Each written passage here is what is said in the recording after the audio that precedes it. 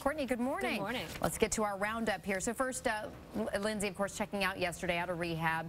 Does it appear she now has a chance to really turn her life around? I know she sent out that tweet on New Year's Day saying she's taking it one day at a time. Right, she is taking it one day at a time, and I think what's going to be really important in terms of can she turn it all around is the decisions that she makes in the coming weeks. Is she going to go right back into trying to do work? Is she going to... And then on to the pretrial hearing in Michael Jackson's death, which begins today, and Dr. Conrad Murray, charged with involuntary manslaughter, of course, has pleaded not guilty to administering They just keep getting richer as they keep doing their show. Courtney Hazlett. All right, thanks so much. Sure thing.